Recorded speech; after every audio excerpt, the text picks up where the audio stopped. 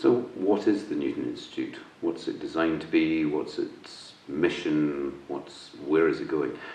These are, in some ways, actually quite easy questions to answer. The Newton Institute is supposed to be, and is, the premier place to do deep mathematical research, to aggregate, bring together the leading people in a particular field, sometimes a small field, sometimes a larger field, and put them in an environment where they can interact for 4 weeks, 6 weeks, 2 months, 4 months, 6 months with their colleagues, their peers, and take their subject forward, do groundbreaking research. And the Newton Institute is renowned worldwide for being literally the best place to do that. I think obviously we have a little bit of a prejudice here, because I'm sure the people at the Advanced Studies Institute in Princeton might disagree, but we are definitely the best place for doing this.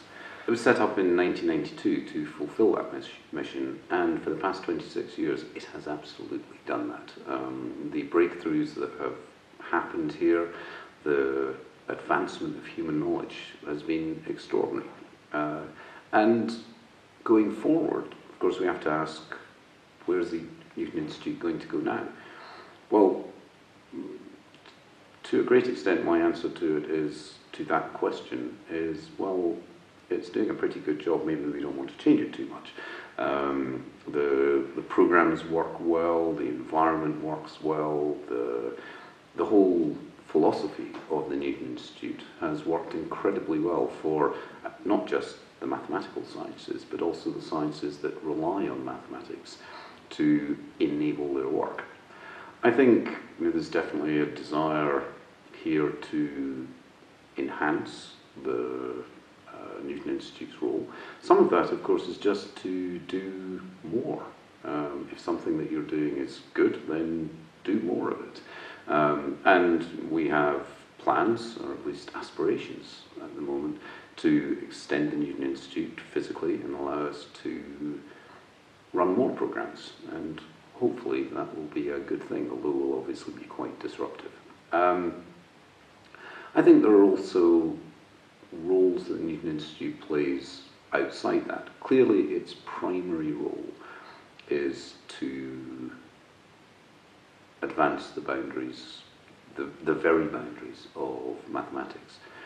But through the programs that run through the Newton Gateway, we interact with industry, with participants. We have programs where there is that crossover,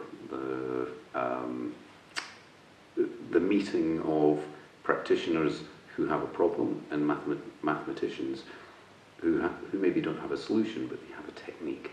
And that is also a very powerful thing that the Institute does. Primarily, the Newton Institute's job is not to solve specific practitioner problems, but where we can do that, I think that's a very valuable thing for society in general. And there are also outreach programs that the Institute does to schools, education, open days, all sorts of things that it does. But it is important for us all to remember that its primary role is to be the preeminent place where mathematical research is done worldwide.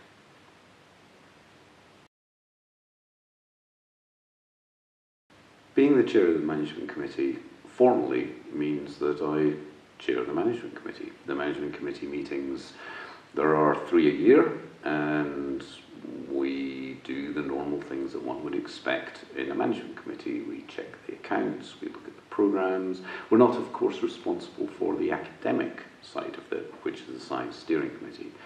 But we discuss fundraising, buildings, staff, all sorts of things that you would expect to do in a management committee. And formally, 3 times a year, I have to spend about 2 hours chairing that meeting. And that's kind of what I do. More broadly than that, of course, the role is in some ways to be a cheerleader for the the Isaac Newton Institute, to promote it, to externally, to support it where necessary, to also discuss with the director and the deputy director maybe longer term plans. As I'm sure everyone is aware, there is a plan to potentially extend the Newton Institute physically.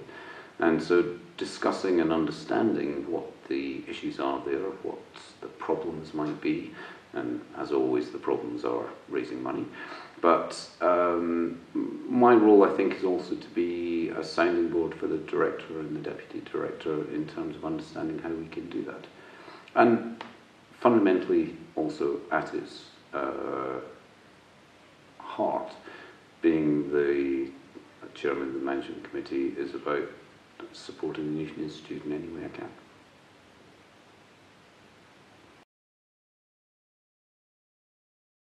Well, I suppose it depends how far back you want to go. I was really super interested in mathematics when I was 6 and 7. I remember being shocked when somebody showed me Gauss's solution to the 1 plus 2 plus 3 plus n problem. I remember that being a real eye-opener to me.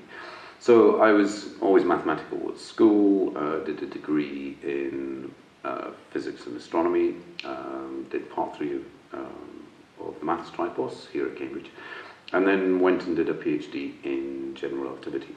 Now, I enjoyed that immensely, and as is often the case in PhDs, I worked on a very small, tiny sliver of general relativity, but I enjoyed it immensely. It was a fabulous time. I got to make one rather small addition to the corpus of human knowledge and mathematics. And then my career took a different course, and I ended up being eventually in a quantitative role in the financial industry, which of course is mathematics and statistics as well. It's very much practitioners' place, and it's certainly not, in some cases, it's certainly not at the cutting edge of mathematics. But I have always been interested in mathematics and science. And about 7 or 8 years ago, the previous chairman of the management committee, Howard Covington, invited me to one of his fabulous dinners where he invites a Nobel Prize winner or a Fields Medal winner to come and talk to a bunch of people at dinner. And it was utterly fascinating. And over the subsequent few years, I got more involved with the Newton Institute. And then when Howard's term finished and he moved on to be the chairman of the Alan Turing Institute, Howard asked me if I would take over the role, and that's how I ended up here today.